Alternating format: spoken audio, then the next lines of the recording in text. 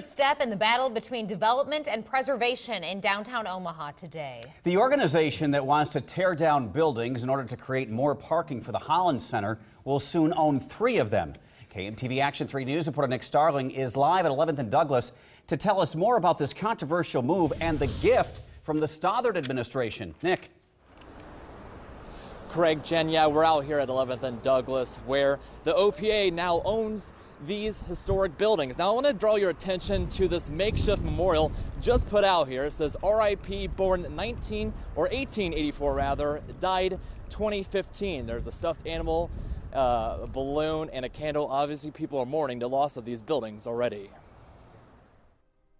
It's been a 4-month battle coming to a close as a $10 million deal sends these buildings to OPA's hands. I think it's a very positive move forward of what we've been working on for some time. Today, Omaha Mayor Gene Stothert says this deal was based on architecture firm HDR moving into this parking lot, which OPA owns 80% of. Those property owners were willing sellers.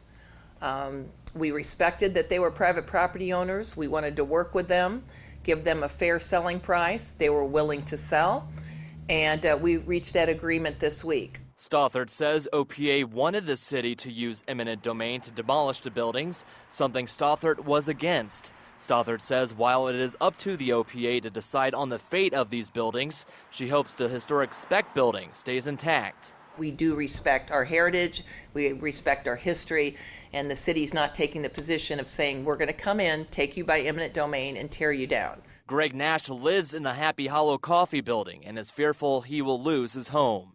I would be forced to relocate, wouldn't I be? I would have no choice, so I would have to relocate. He's lived here for a year and a half and says these buildings mean something to the city.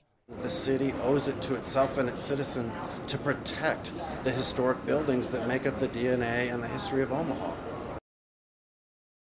Nick Starling reporting. It's a complicated story with lots of tentacles. Here are a couple of other factors. In order for the OPA to tear down the buildings, that's the Performing Arts Organization, they would have to get rid of the historic status of the spec building, and they will have to jump through a few hoops in going through the Planning Commission and the Omaha City Council. The money for the acquisition comes from the city's redevelopment fund. Now today we